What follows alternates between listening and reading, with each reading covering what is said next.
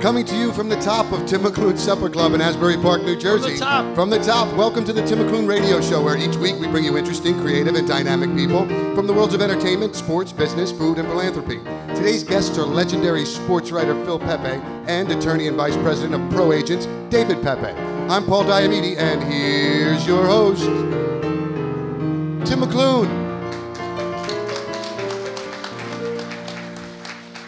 Well, thanks, Paul. Thanks, everyone, for being here. At the top of we've been fooling around with this for months now. It's a 2-story building. You make it sound like we're in Times Square coming from the 34th floor. Just reminds me they used to say top of the Empire State Building in some of those radio shows. We are on the 2nd floor. That's about the most we could afford. Well, anyway, thank you all for being here, and we do have a really interesting show tonight. Even though I was always a National League Mets Dodgers kind of guy, I just got to sort of swallow my pride. And the way the Mets are doing, it's not so good anyway. And this really isn't a sports show, but we love having people from the world of sports because I think it's got a much larger impact on people's lives than just the actual games themselves. So Phil is just one of the all-time great writers, and we're pleased to have him here. I hope he's happy to be here. You never know. He got a meal out of it. That's all I know for sure. We're happy to have him back. He was here with Howie Rose, but Howie did most of the talking. Yes, he did. And Howie doesn't have much to say right now with the Mets, so we're glad to have Phil back.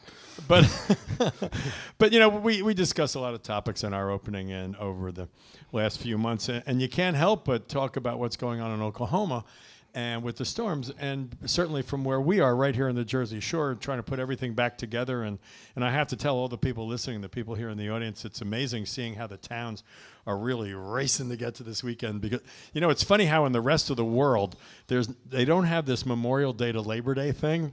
We have friends in Colorado, they get back to school like August 4th or something. Right. They totally not into our calendar that we have here at the Jersey Shore. But, you know, it worries me because when the storms hit and there was a lot of pushback, well, why is the federal government providing relief for those people? They shouldn't be living there anyway. They know they're in a flood zone. Why don't they get that out? So I think we need all the people in the Jersey Shore need to move. All the people in Oklahoma and the whole Tornado Alley, they've all got to go somewhere. You certainly can't live in San Francisco. There's going to be an earthquake. As a matter of fact, all of California, they've all got to move too. Sure. I'm not exactly sure where we're supposed to go. Louisiana, forget Louisiana. You know, and Florida has more hurricanes than anybody. And of course, it was great today, as they do every year. The hurricane predictors, oh, this looks like an above-average hurricane year. Thanks for chipping in. But they say that every year. I have never heard that announcement. You know, we don't expect a whole lot of hurricanes this year. Nice. It's really, we're going to take the summer off. But at any rate, I think what happens, we've talked about this before. If my father were here, he'd say, no, you've spoken about that before. There I've talked about it. But that when we hear things, it makes us think it's going to happen to us because we cannot grasp the enormity of the planet, the fact that there are 330 whatever million people living here. We can't do it. I was in a friend of mine who I graduated from college with, is really wealthy, and he has an airplane. So we were flying over the Midwest, you know, and you go forever without seeing anything. Right. And we're all back here thinking, boy, you know, if anybody keeps having babies, there's going to be no place to live. It's huge. And I used to worry about oil.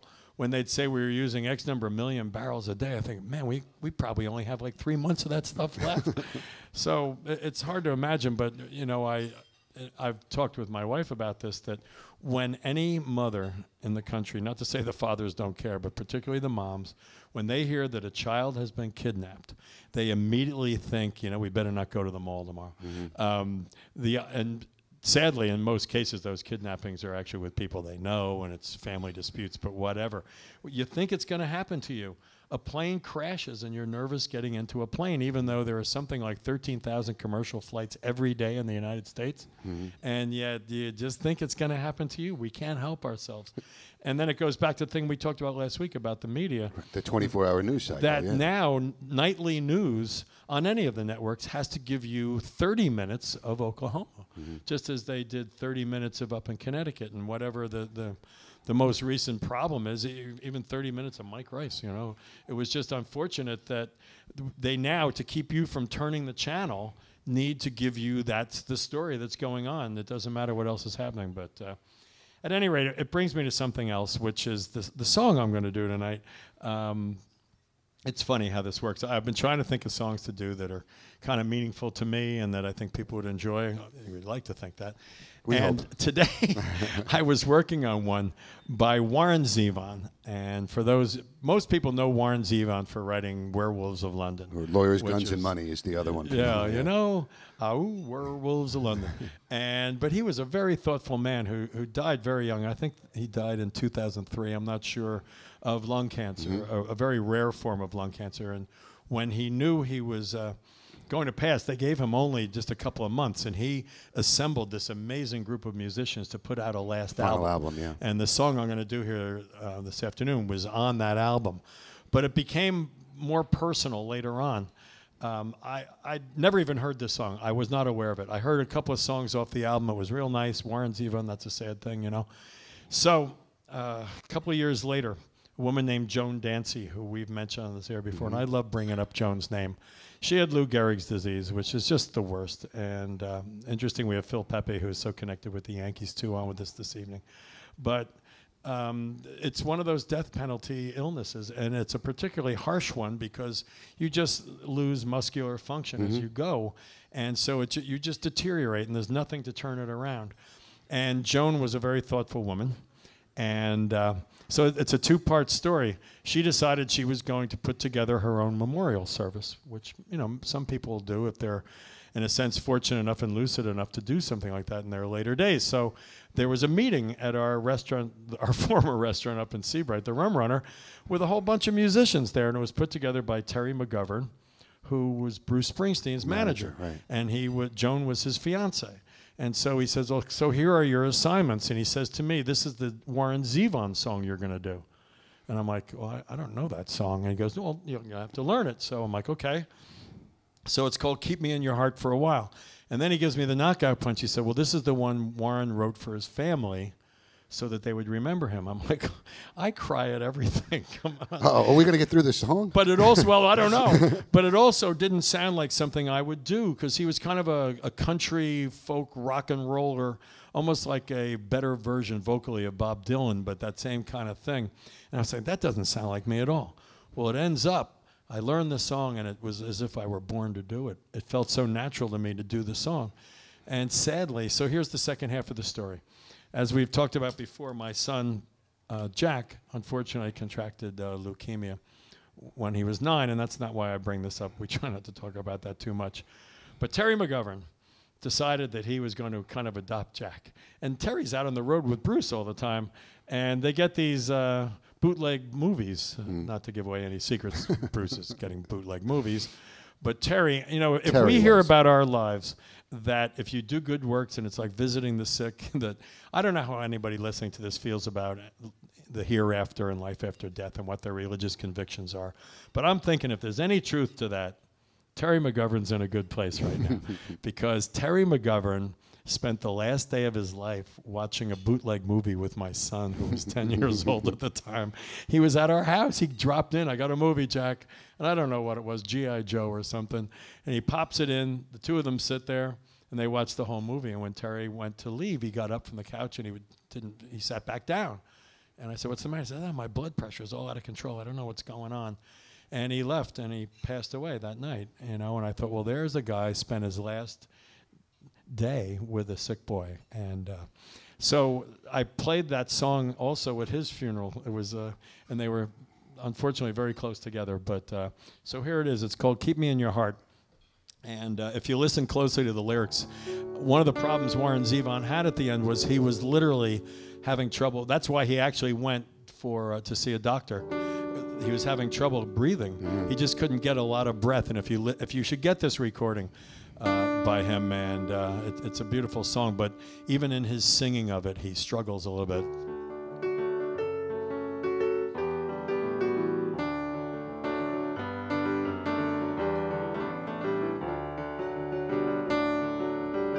Shadows are falling, and I'm running out of breath. Keep me in your heart for a while. If I leave you, it doesn't mean I loved you any less. Keep me in your heart for a while.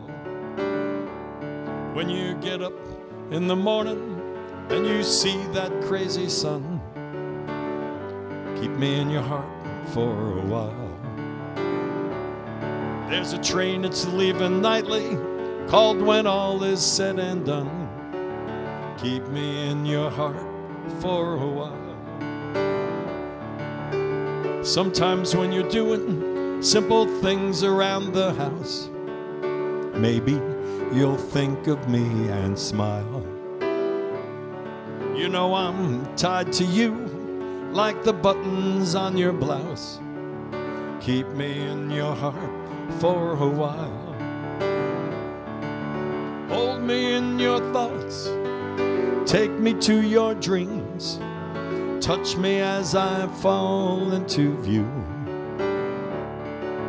When the winter comes, keep those fires lit, and I will be right next to you. Engine drivers heading north to Pleasant Stream, keep me in your heart for a while. These wheels keep turning, but I'm running out of steam. Keep me in your heart for a while. Keep me in your heart for a while. Keep me in your heart for a while.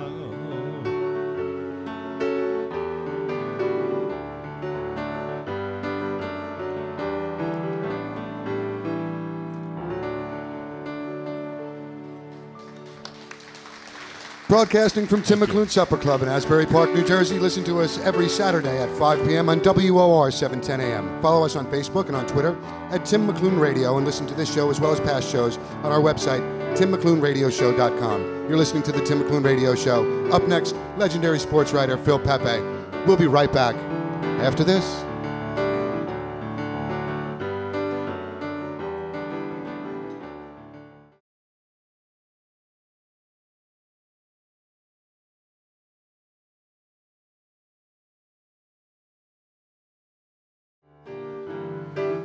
Welcome back to the Tim McLoone Radio Show from Tim McLoone Supper Club in Asbury Park, New Jersey. And now, here's your host, Tim McLoone.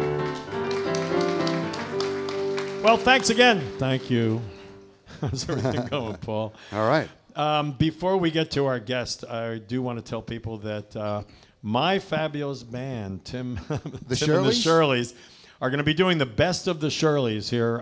It'll be a very short show. It's 3 songs. We're going to be doing the best of the Shirleys here at the Supper Club on June 1st. So we hope we'll see people come out to that. But we're also really proud to announce the debut of Club Piscopo. That's right. And there's only one Piscopo in our life, and that's Joe Piscopo. And he's going to be here at our Supper Club. And he's going to have his launch party and first show here on Thursday, June 6th. So you come to see the Shirleys on the 1st, take a few days off, come back on this. We have cots available, though. And they're going to be here doing Club Piscopo, which I think is going to be fantastic. Obviously, comedy, but it's going to be sort of an old-fashioned variety show. They're going to be here the second Wednesday of every month? Every month. But just to confuse everyone, he's going to be here on Thursday, June 6th. All right, that'll be fun. And we'll just say people come here on Wednesday, they'll leave, and then we'll do the show on Thursday. But you can reach us by just going to McLoons.com, and that's MCLOONES.com. I would beg my father to this day to have put the second C in it. Because everyone does. Because everyone does, except us. But it's There's MCL. awards hanging in the office where it's spelled wrong, actually. Yeah, to our distinguished guest, Tim McLoone, spelled wrong. But that's all right. At any rate, and one of my favorite performers who was our guest last week, Gary U.S. Bonds, will be here in the Supper Club on Friday, June 14th. Phil Pepe, you play an instrument by any chance? Because we could put you on one of the shows. I wish.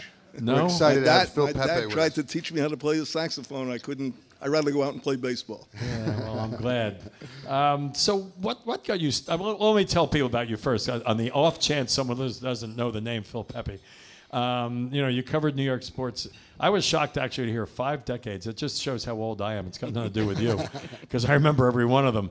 And you were the Yankee beat writer with the World Telegram and Sun, R.I.P., 1961 to 64, but where people really got to meet you in larger numbers with your time with the New York Daily News from 71 to 84.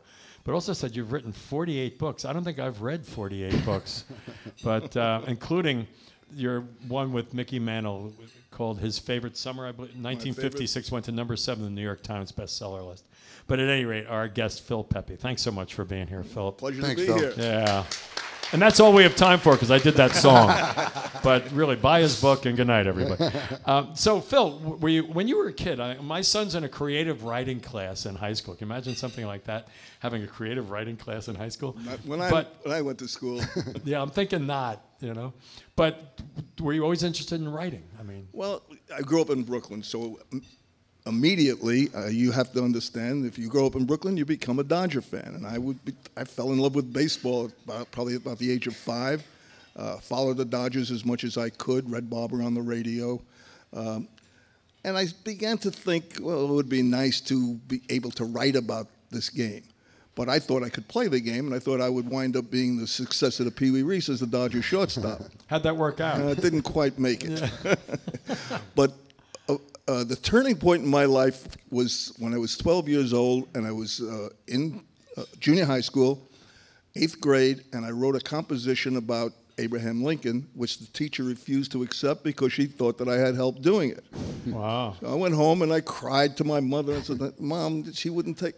My mother, who was not educated but very wise, said, well, you ought to take that as a compliment because what she's telling you is it's pretty good. So now my brain started thinking, well, if I can write a little bit and I love baseball, maybe I can work it out and do the two things together. Oh. And So tell me about your parents. I'm always curious when I meet people who've had great success in any venture to hear what their parents were like. Well, my dad was an accountant, but he was also a musician who worked local dances, weddings, and it was very important. I was not your dad. And it was very important for him to earn the additional money. You know, he was raising, at the time, we were 4 kids. Yeah. And I used to go with him when he'd play at dances and be the band boy. And I kind of got my interest in music from him. I never liked the music of my generation. I always liked his music better. And he introduced me to people like my first hero was Jimmy Dorsey. So he was playing swing and Yeah, Yeah. big band stuff. What did he play? Saxophone. Oh, he did? Yeah.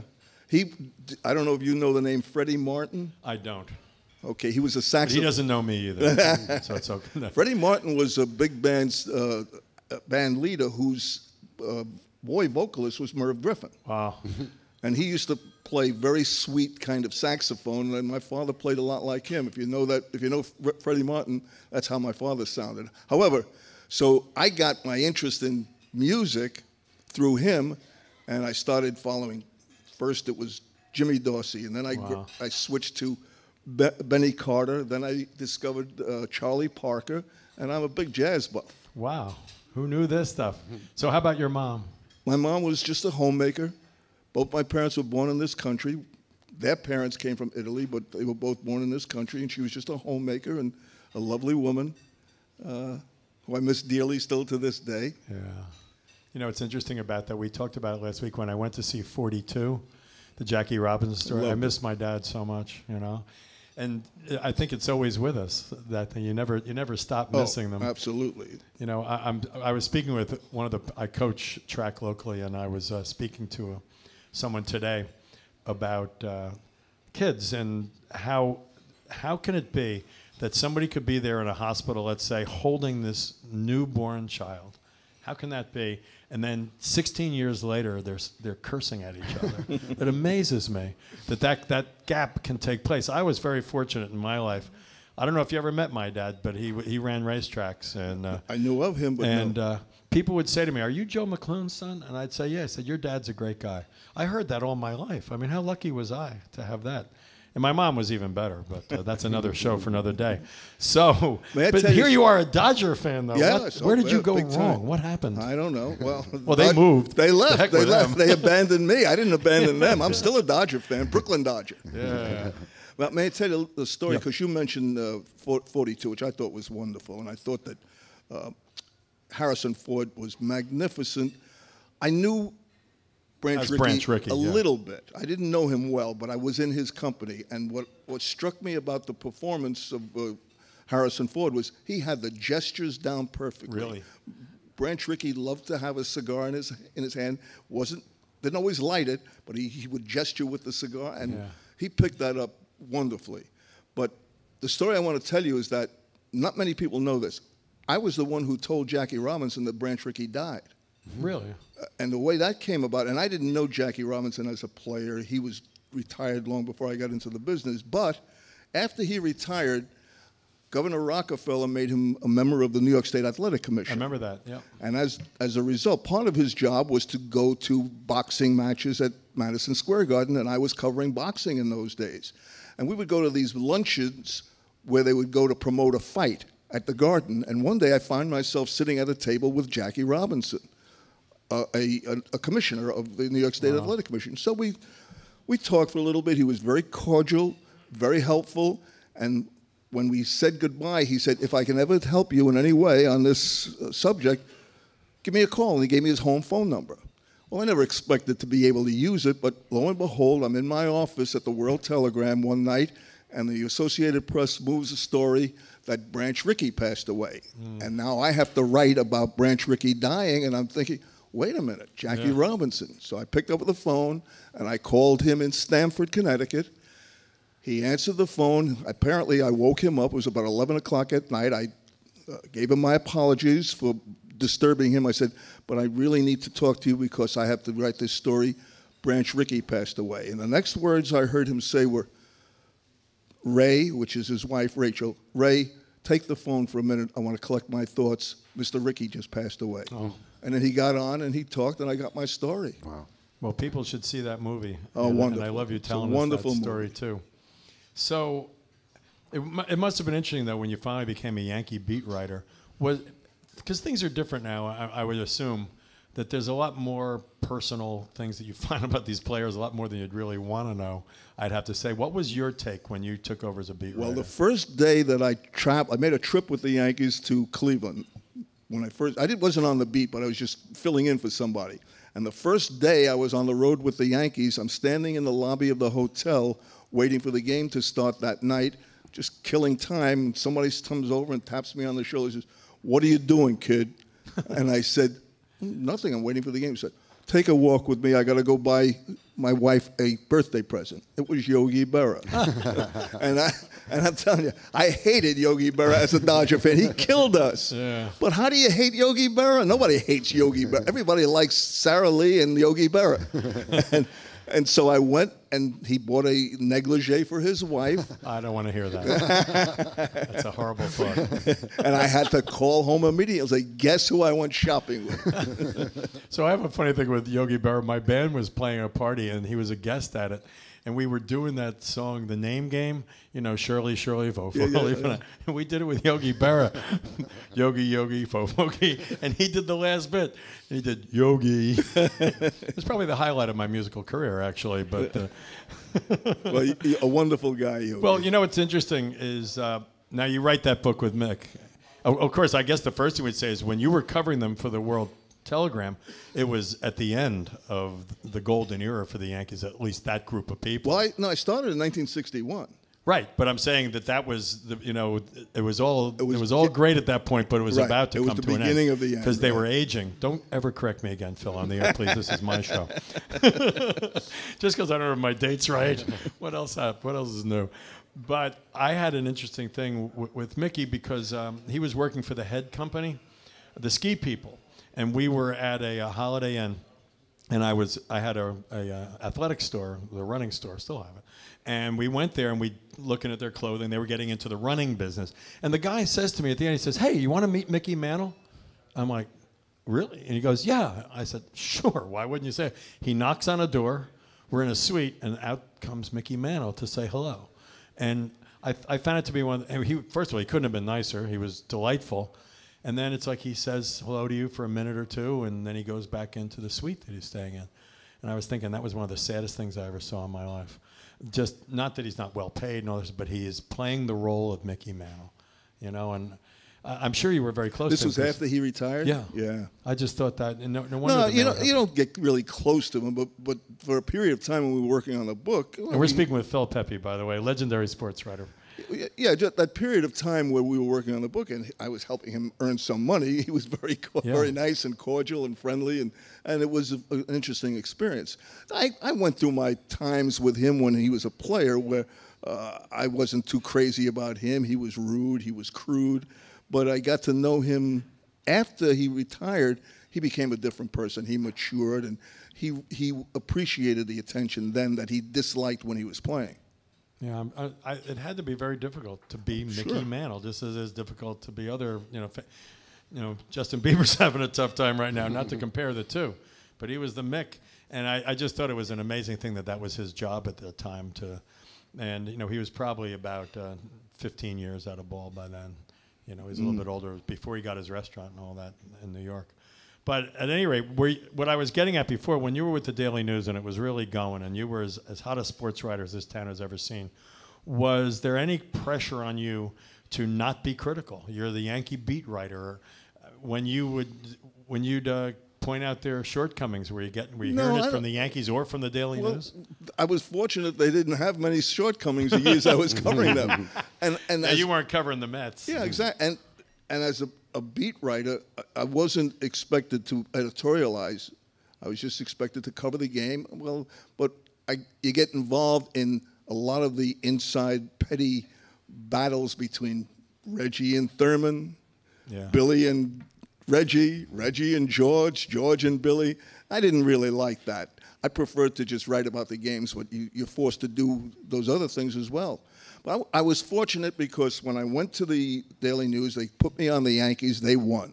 I covered boxing. Muhammad Ali was the heavyweight champion. I went to cover the Knicks briefly. They won a championship. So those are easy assignments. Tim wants you to cover the Mets next. Yeah, no, just cover me. You're apparently good luck with all this stuff. So were there players that you got close to over the years that you thought were just really terrific guys? I hate asking about the bad people. I really do. Oh, players that I liked and still like, although I made it a point not to try to socialize with them because there is kind of an adversarial relationship. But I made some pretty good friends, and people ask me who was my favorite. Well, one of my favorite people to cover is still around in this area is Sparky Lyle. I loved being around him. He was funny. He didn't take himself seriously. He was a good relief pitcher, but if he lost a game, he was the same guy, win or lose. He was just a wonderful guy, and he still is. He just recently moved upstairs. He no longer is the manager of the Somerset Patriots, but he's been doing that for about 14 years. And Sparky's got a special place in my heart. Well, as someone who disliked the Yankees from the moment I was born, clearly, my father was a Flatbush Avenue guy. And we talked about it just last week after seeing 42. My first game was at Ebbets Field in 53, and I was 5 years old, and I know who pitched, and it was Don Newcomb, Robin Roberts. I mean, pretty cool. And what I remembered the most was that the Phillies, this is typical of what a 5-year-old would remember, the Phillies' uniform numbers were extraordinarily long. I don't know if you remember that, but they had really long numbers. I don't know why that was. But I have the sad part for me as a baseball fan is I have no recollection of who won the game. Mm-hmm. I was so overwhelmed by the experience and just being out with my dad, just the two of us, because my brother was very ill at the time, and my father felt that I'd been neglected, so he takes the little one out there. What year was it? 53. And it was. I'll look it up for you, and I'll get you a copy of it. Oh, God. I can look it up. And then you're going to end up saying neither of them was in the game that day. You weren't even there, Tim. You made up the entire thing.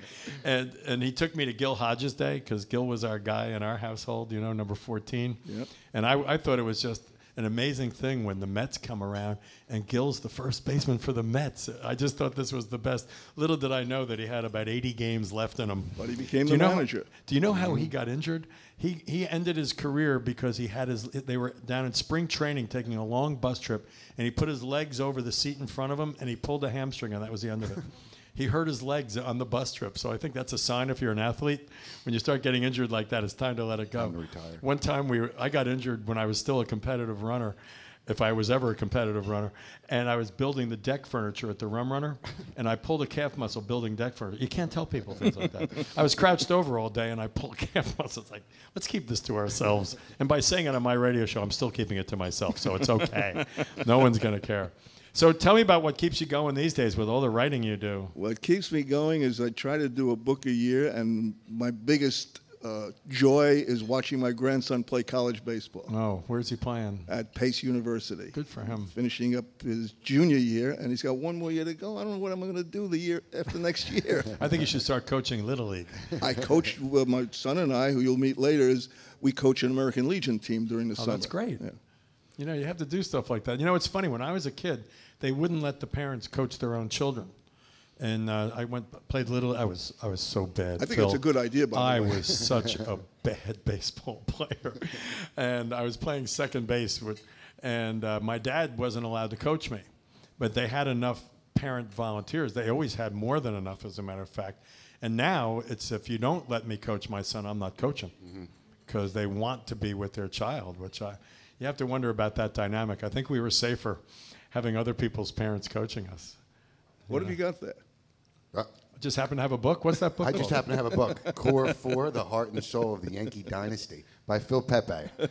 Well, we're going to be back with Phil and his son in a few moments. Yeah, we'll talk about the Core 4 and some other things. For those of you who just joined us, you're listening to the Tim McLoone Radio Show from Tim McLoone Supper Club in Asbury Park, New Jersey. We will be right back after this.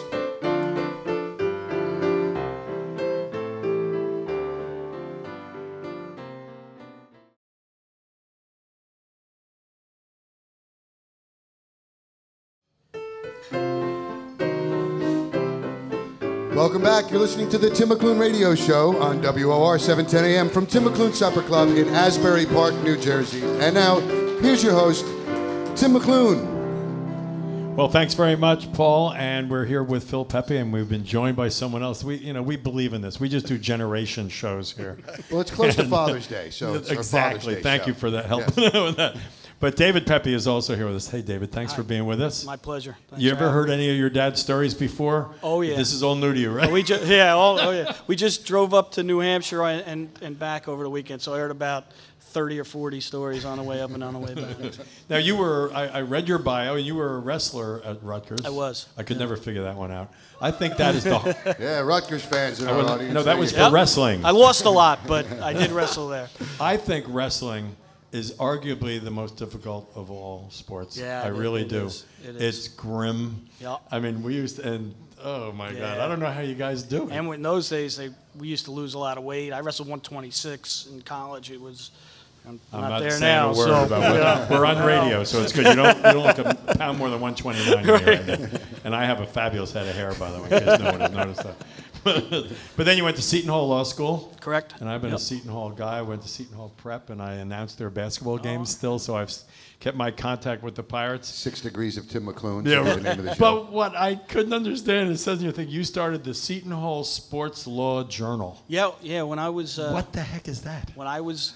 Sounds to me like you weren't going to class. That's what it Not sounds too like. much. No. When every law school has a law review, Right. a law review journal that they would write, and there was a professor there that wanted to start a sports law. He ran a sports law department. I had a sports law class that I took a couple of courses in, and he wanted to start a sports law journal where you just write about case law based on athletics, any collective bargaining. Isn't that amazing? Yeah, it was neat. To see it's the growth of the sports themselves that it would even make something like that, Sure. necessary in a sense. Yep. So, but you're an agent now, correct? I am. Yes, sir.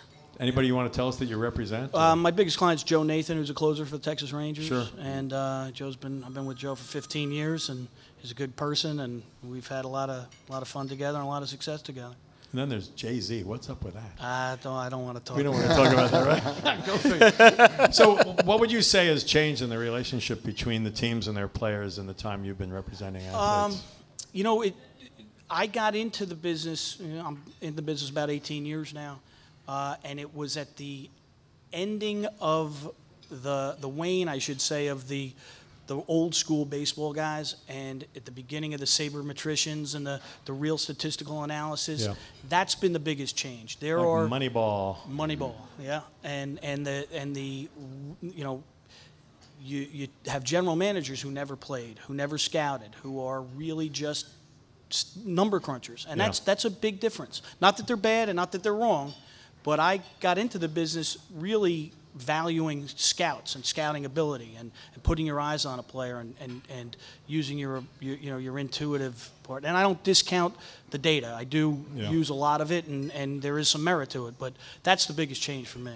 I actually think Moneyball is one of those movies that's prowling around late at night on Encore or something. You gotta watch I it. watch it all You the gotta time. watch it. Yeah. I mean, I saw it in the theater. I thought it was terrific, but there's something compelling about that. Absolutely. And, you know, maybe part of it's Brad Pitt. I thought he was great in that. He was great. And I know Billy Bean, we've done deals together, and and it's funny, I was in the winter meetings last winter, and I ran into him, and I ran into him in the gym, and he was on the treadmill. So what you see in that movie is very close to what he is. I was going to ask your dad, Phil Pepe, who's seated to your right there, that about your favorite sports movies. So what do you got, Phil? Well, I like Field of Dreams, but it's a fantasy. And I think the 42 rates right up there with it. I like the fact, and you talked about Moneyball, I like the fact that the authenticity of it. I mean, they really captured the way it is and the way it was. And a lot of the old-time movies, like even the great Pride of the Yankees, He couldn't play. He couldn't Lou play. Gehrig couldn't play. And Fear Strikes Out, the Jimmy Pearsall story, that was the worst baseball player. And how about ever. Babe Ruth with William Goodman? Bendix and then John Goodman? I mean, come on. Well, my baseball movie was The Natural. First of all, as I said to you earlier, I love the soundtrack. Randy Newman's soundtrack, just to me, screams baseball. And when I went out, we were talking about it when we were off the air. I went out to Wrigley Field with my family, really for the first time 2 years ago. And before the game started, they played the soundtrack from The Natural. Not that I needed it at Wrigley Field. I was already all in on this. But hearing that music come out there, I thought that was great. I didn't like Field of Dreams that much. I guess because, and part of it was, this is how stupid I am. There are many indications of that, but this is only one of them. But I didn't like the fact that it kind of had that there are ghosts and stuff, and it's happened in daylight. I don't know. I needed more nighttime if I'm going to watch a ghost story. The thing about The Natural that got me, though, was I read the book before I saw the movie. Bernard Malamud, I think it was, short story. Yep. And he dies in the end. Yes. And they did sample, I guess, testings with people, and people got so upset that he dies at the end that they did that kind of weird ending, and there's no soundtrack. The soundtrack ends, and he's having a catch in the field with his son, I guess. You assume it's his son. And you don't know if it's the afterlife or now, but they said people just didn't want Robert Redford to die in that movie.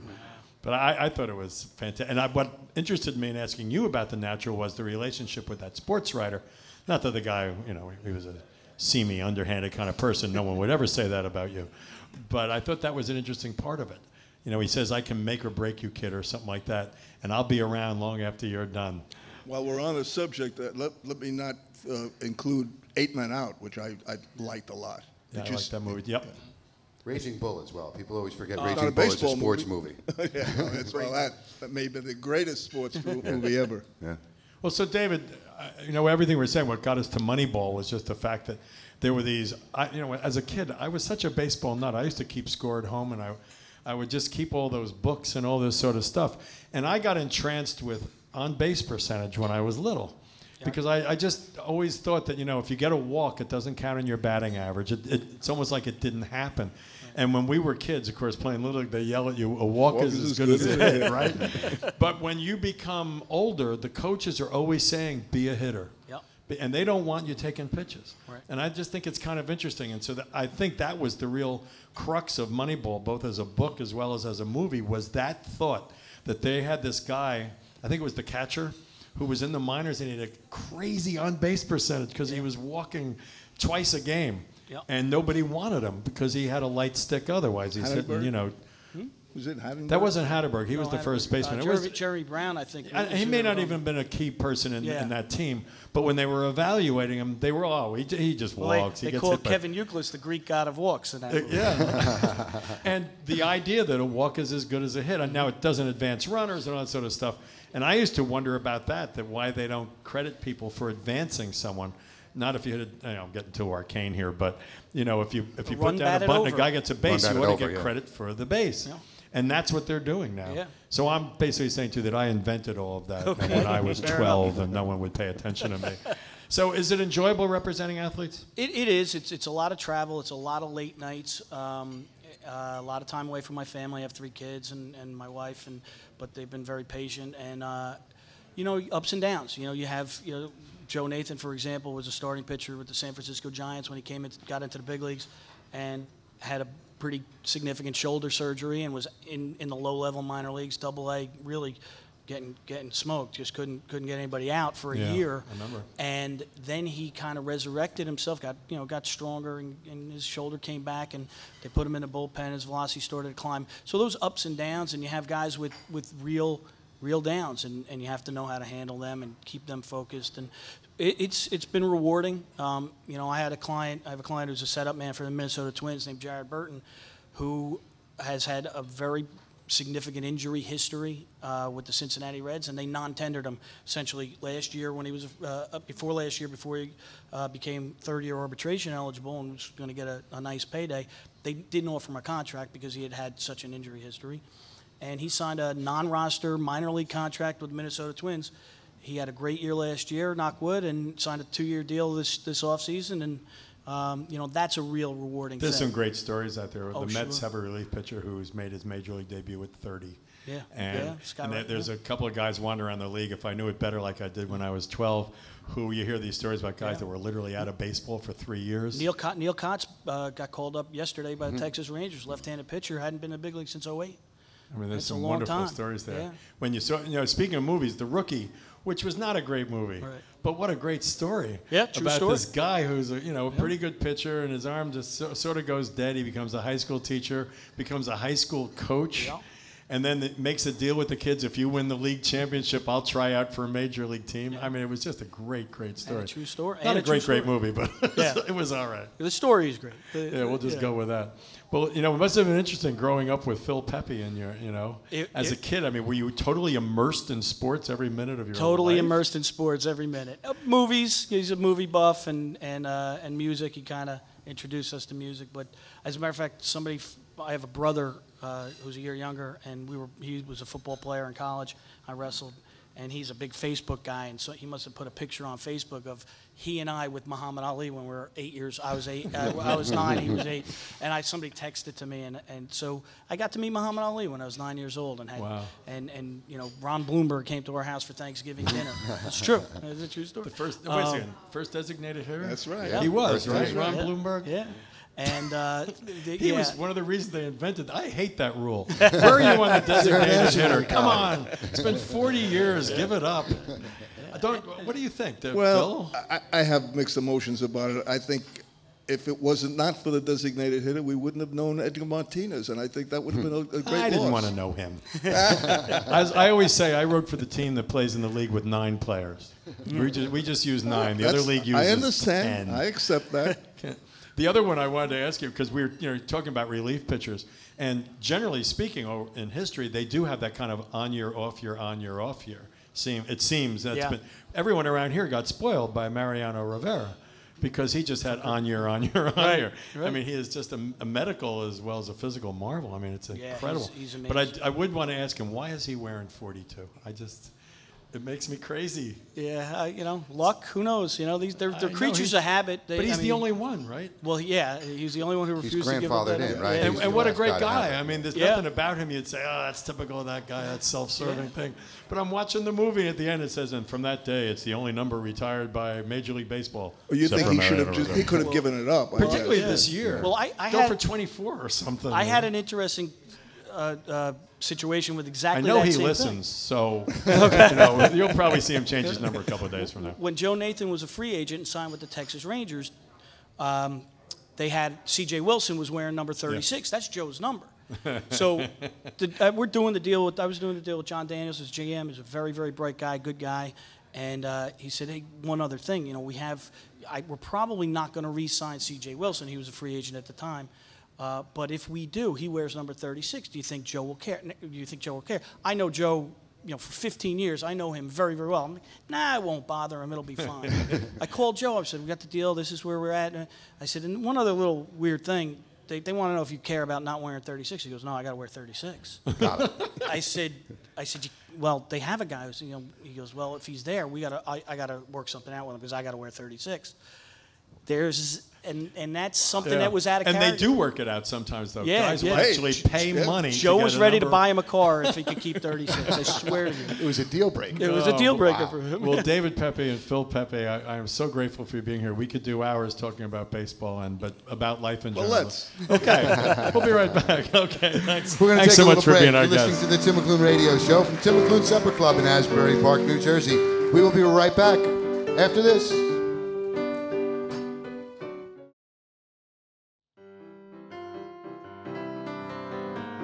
Welcome back to the Tim McLoone Radio Show. That's some Recognize this interesting song? music we have there, Tim. You're listening to the Tim McLoone Radio Show, broadcasting from Tim McLoone Supper Club in Asbury Park. We have a special treat for you now. It's going to be Steve the bartender, who we just dragged out from behind the bar. I'm going to ask him some questions about movies. Here's your host, Tim McLoone. Playing the Star Trek theme. Hi, Steve. Hi, Tim. This is what happens when you work here. You have to do this show, too. Steve the bartender. So do they use that old Star Trek theme in any of the Star Trek movies? I don't think they do. Yeah, it's still a traditional Star Trek theme. Like I said, they still use those, right? Okay. Can you tell I haven't seen this? So what's the new one called? Star Trek Into Darkness. Into Darkness. So what'd you think? It was good. Let's get right. It was good. There's a ringing endorsement. There's a lot of mixed reviews about it, but it picks up right where the other one left off back in 2009. Now, that was the one where they reintroduced the main characters as younger people, right? Yeah. So Spock is like 20 years old or something. Yeah, they're all in their early 20s. They're still supposed to be going to the Starfleet Academy. Like, it's the beginning. It's before the show, before Kirk and Spock had a long history together. It's supposed to be when they're young men. Okay. But it leads up to where Now, the I show. heard that one was good. You saw that one? Yeah. Okay, so that was pretty good, right? Yeah, they're both. So this very is good. kind of a sequel to that. I think, Yeah, right? this one picks up right where that one left Okay, off. you tell me if I'm wrong in any of this stuff. It's okay. All right. So you said, what format did you see? You saw it on IMAX? IMAX in So New how Brunswick. was that? I mean, is it distracting or does it enhance the experience? It enhances it, not Yeah. by a crazy amount, but it's fun. It's different. It's something you do like a big movie like that, where there's a lot of space scenes and action scenes. But it was a lot of fun. I'll tell you, when I first saw Star Wars in New York City, and I don't recall the theater we were at, but it's one of the legendary ones, but I don't remember a lot of stuff. But that first spaceship is going over your head. It's chasing a smaller one, and you see the smaller one first, and that's pretty good. And then that thing comes over, and it had to be a theater that seated like 1,500 people. And it just keeps going and going.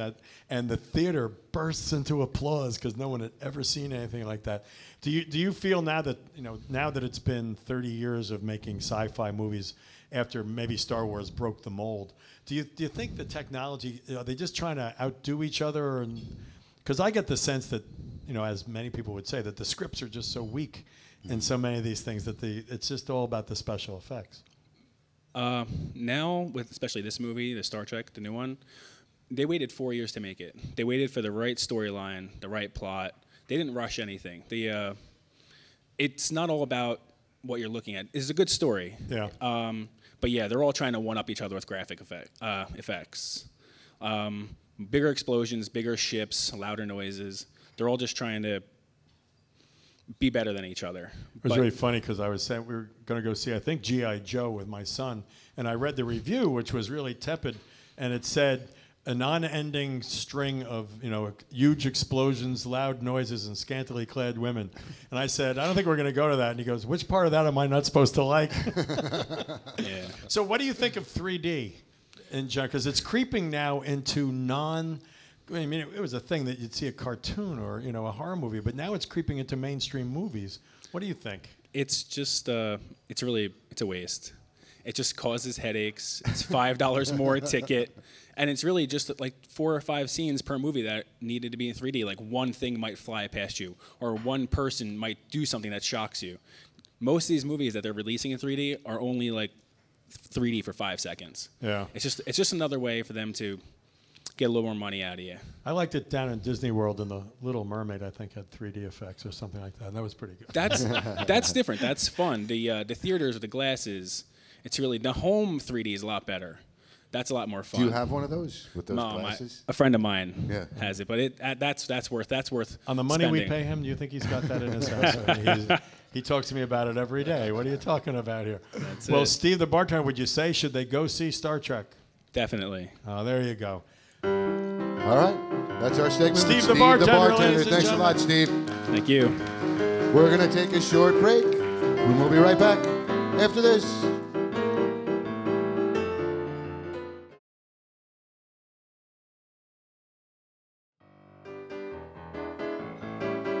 Welcome back to the Tim McLoone Radio Show, broadcasting to you from Tim McLoone Supper Club in Asbury Park, New Jersey. Thank you, Paul. Well, we had a great show today. Really enjoyed it. I just want to remind people that I'll be here with my band, the Shirleys, on June 1 here at the Supper Club in Asbury Park, doing the Best of the Shirleys. And we also want to announce the debut of Club Piscopo right here at the Supper Club, Joe Piscopo's new show. And they'll be here on Thursday, June 6th. Gary U.S. Bonds, 2:45 will be here Friday, June 14th. It sounds like the same individual is applauding each of those announcements. That's Derek. And we want to remind everyone that Phil Pepe's new book is called Core 4, those aggravating 4 Yankees who got 3,000 wins among them over the last 15 years. And we hope you'll buy the book Core 4. And I noticed the forward is by David Cohn, which is great. There you go. Another guy that aggravated me. Not as a Met, though. Thank you for tuning in today and sharing this hour with us. Tune in every Saturday afternoon from 5 p.m. to 6 p.m. right here on WOR 710 AM and on iHeartRadio. You can follow us on Facebook or Twitter at Tim McLoone Radio. The accounts and descriptions of this broadcast are the property of Tim McLoone Broadcasting. The retransmission or rebroadcast of any part of the Tim McLoone Radio Show without the express written consent of McLoone Broadcasting I'll consent to anything. Strictly prohibited. In writing. Our show is produced by myself and TME. I'm Paul Diamede. The coordinating producer is Virginia Sanderson. The technical director and associate producer is Dana Noto. Our sound engineers are Tony Lasardo and Thomas Bishop. For Tim McLoone, I'm Paul Diamede, and we will see you next week on the radio.